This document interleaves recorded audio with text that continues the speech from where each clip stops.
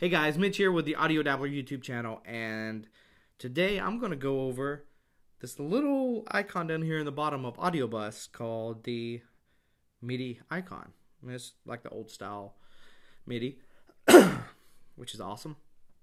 And it allows you to do a whole bunch of stuff inside of Audiobus. That's really, really cool. Main thing I'm going to talk about today is Blocs Wave and how to record with a foot controller, but I'm going to show you a few other little tricks as well. And so let's get to it.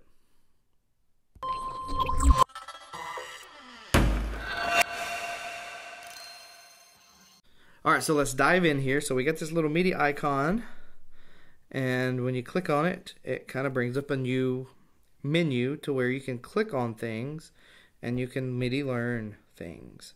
And first things first, I don't have any apps loaded, but I would say I want to trigger. So I have my Korg Tactile Triton over here, and I'm just going to hit the play button, and boom, there we go. Now we can exit out, and we can cue, play, and stop without having to switch apps and stuff. All right, so now let's get some apps going on. Let's do D1.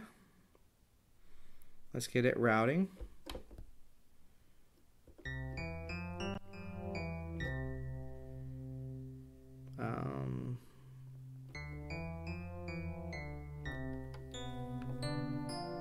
Alright, so we got D1 going on. Haven't even fooled with any of that side of stuff. And so say I want to route that to Blocs Wave. Alright. And so there's a little trick that I'm doing right now because Blocs Wave doesn't, I guess you could turn, let's try that without having to do my other trick, because I'm going to save that other trick for another video. So now we have Blocs Wave recording, or opened up. Let's just do a new session here. Let's just discover a drum. And let's maybe some percussion. Okay, I can handle that, but it's a little loud, and so let's go over here to the mixer, and let's hit this little icon, and now let's click that, and it's going to give me a option to adjust, and I'm going to move a controller, and I'm going to hit done, and that's not going to work because that's D1. I need to go back over here and open up Blocs Wave and send it to the system out. Then I can go to the mixer and learn the next one on my list, and then I can adjust the volume without having to constantly go to the mixer page. So that's pretty cool. So right now I can't hear anything that's being played on the keyboard here.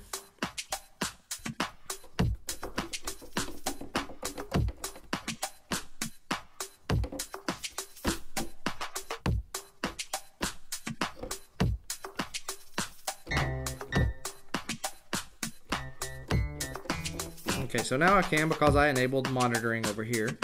If I go back over here, okay, I can still do it. So just make sure you enable monitoring on Blocs Wave.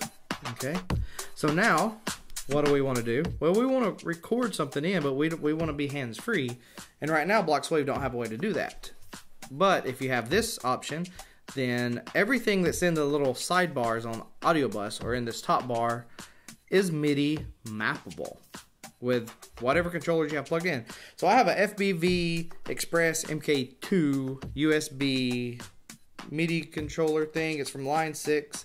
It's mainly for their apps, but it's just got a USB port, and it'll plug right in, and it will work with anything. It's very low profile, and it is USB bus powered, and so that's awesome. And so say I want to just be able to record. Well, I'm just going to hit a button.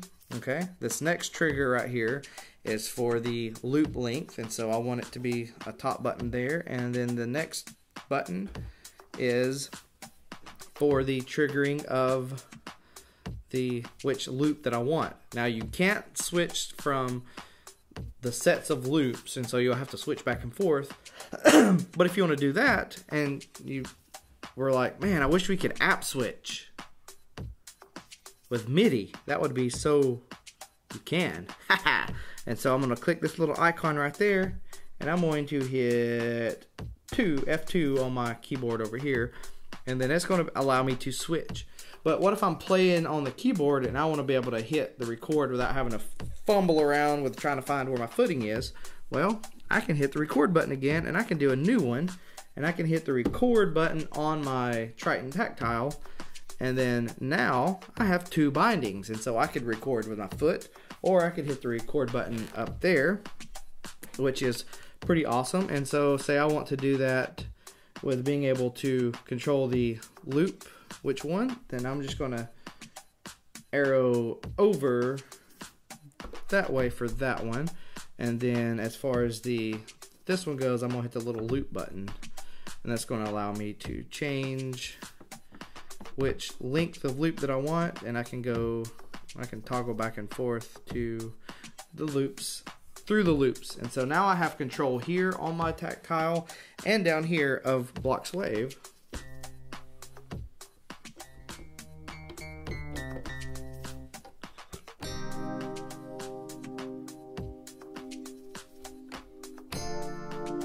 Well, let's do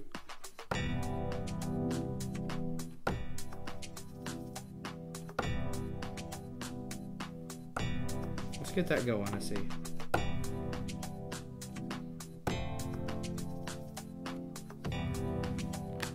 So we got that going. I'm using the chord feature on the Triton Tactile to trigger chords. If you're wondering, there's not an app doing it. It's a built into the Tactile. I'm trying to figure out if I want to keep it or not. Okay, so now we can go to the next loop if we want to. And say we want to switch to D1. Well, let's go ahead and make us a little switch to D1 kind of option. I did 2, so we'll go to 3. And when I want to come back to Audiobus, I'm going to do the first button. And so now I can go there.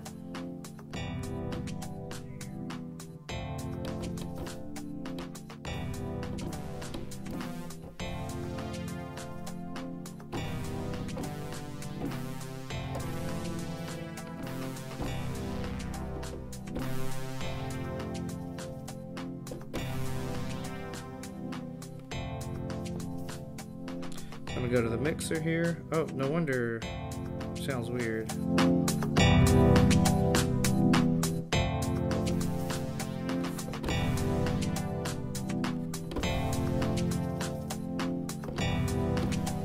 Alright, so let's see, what else can we do? So, you know, we could sit there and record things in if we wanted to switch back over to Blocs and be able to, you know, discover another drum session. Let's delete that. Let's go back over here and discover a drum session.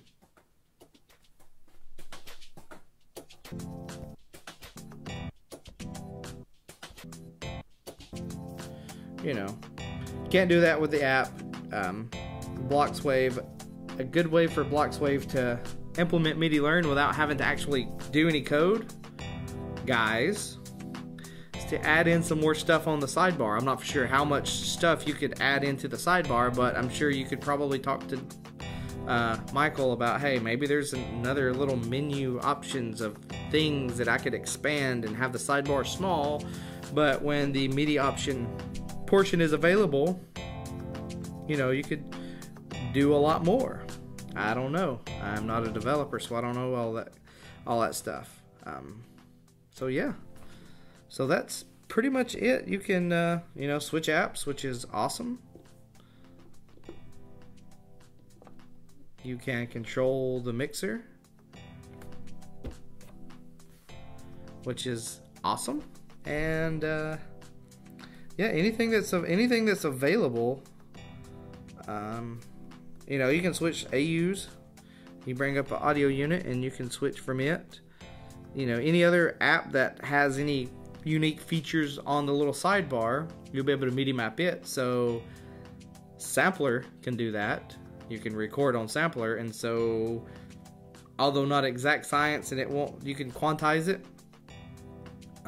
You can quantize Sampler, but it might be a little easier to be able to trigger with a foot or with a finger and get your timing a lot better inside of, if you're recording a loop inside of sampler. And so why not? So let's unlink it from D1 and let's send D1 to sampler here. And let's just do a new project.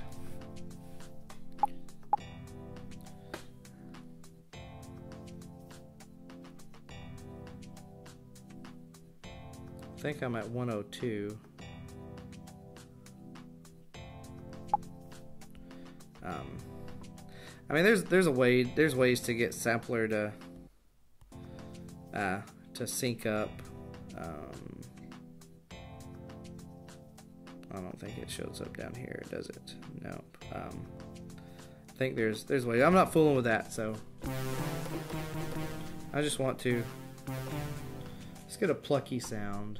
I know there's a harp. Oh, wait, crap! I'm not using the sounds from that. So let's do a plucky.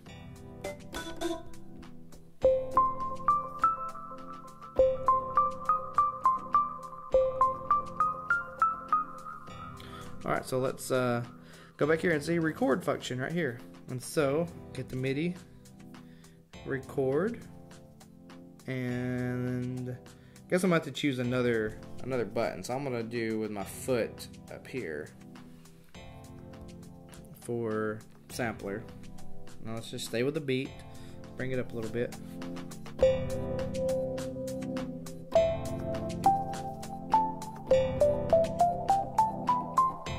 So if I just want to kind of do that, let's see. Am I gonna?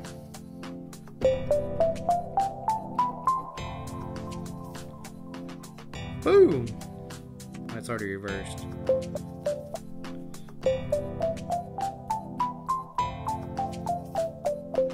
So it's not exactly right on the money, and it was probably me. And if you worked on your time, it could be definitely better, but.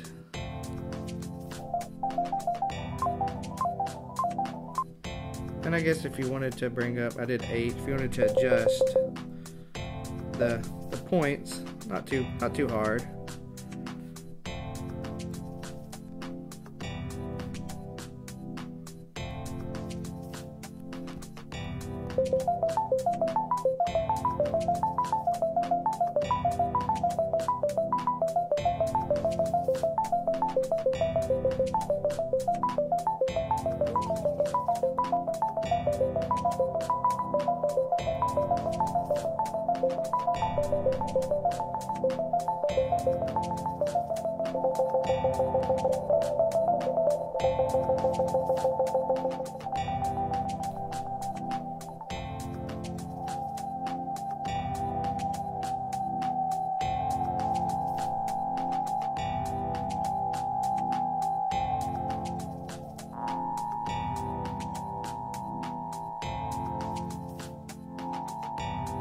Such a fun app.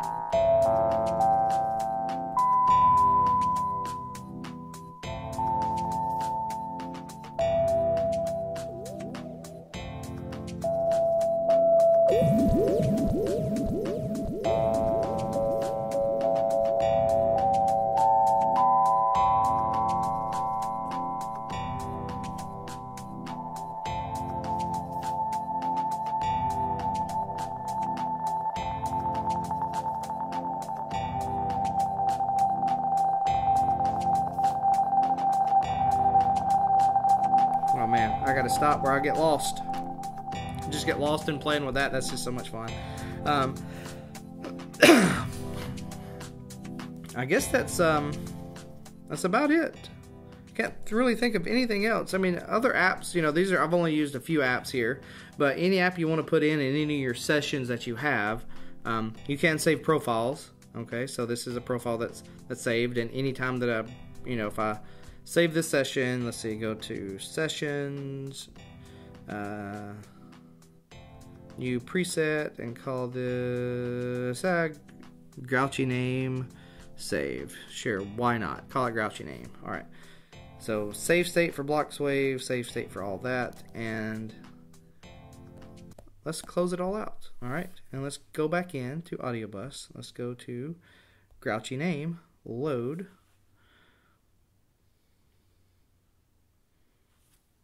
Tap to launch. Tap to launch. Come on. There you go.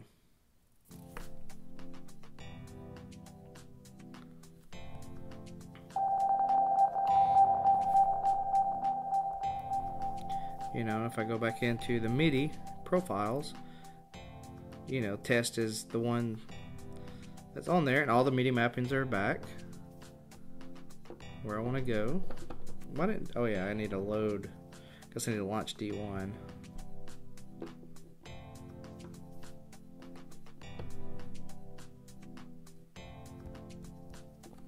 My iPad has been acting weird. I don't know why.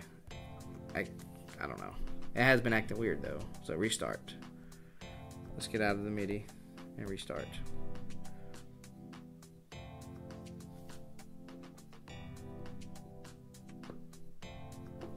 Okay, so there we go. It's working again. Back to Audiobus. Faders. Faders are working.